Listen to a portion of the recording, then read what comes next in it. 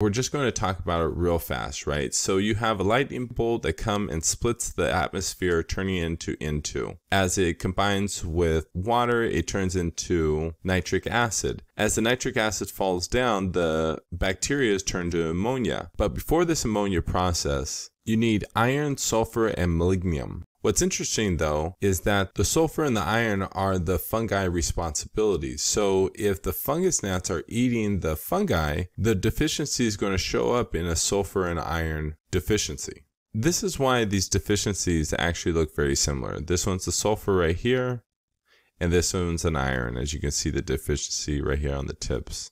Specifically, ferredoxins are the iron-sulfur protein. And when you don't have fungi, because obviously the fungus gnats are eating it, or the larvae specifically, there's not going to be sulfur availability. And obviously you're going to be seeing it in once again, an iron and a sulfur deficiency.